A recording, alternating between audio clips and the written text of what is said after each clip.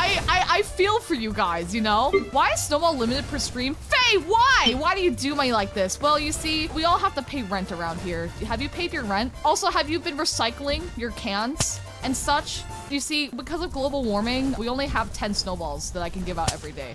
Ow. Stop bringing up. No. I haven't brought up the rent kink in so long. Hey guys, do you guys know about the rent kink? I'm sure most of you guys don't know about it. Ow. Yeah, see? Val doesn't know. Okay.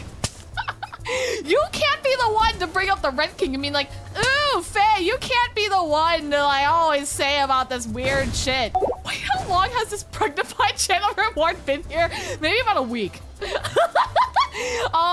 Shut the fuck up. Eatable. I wasn't gonna out you like this, but you kind of outed yourself. The rent kink goes like this. Back when I was an innocent soul, I was an innocent little cat girl, fox girl on the internet, whatever, meow.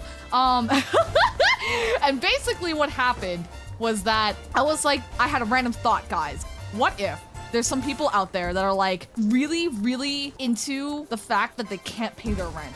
They're just like, oh man, I still owe $200 on rent for next month, but I don't have it yet. Oh my god, it's so hot.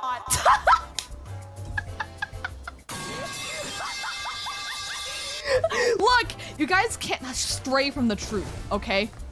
This probably exists out there. If you can imagine it, yeah, exactly. See, the human mind works in mysterious ways. None of us have ever thought an original thought ever, okay? I'm just regurgitating the things that's happened in the past and the future and everything. Hey guys, welcome to your 12 p.m. existential crisis. All right, Mrs. Hey! What? Why are you calling me out on that, huh? What did I do to deserve that call out? Like doorknobs getting me all hot? Doorknobs? Do you think someone out there likes doorknobs like that?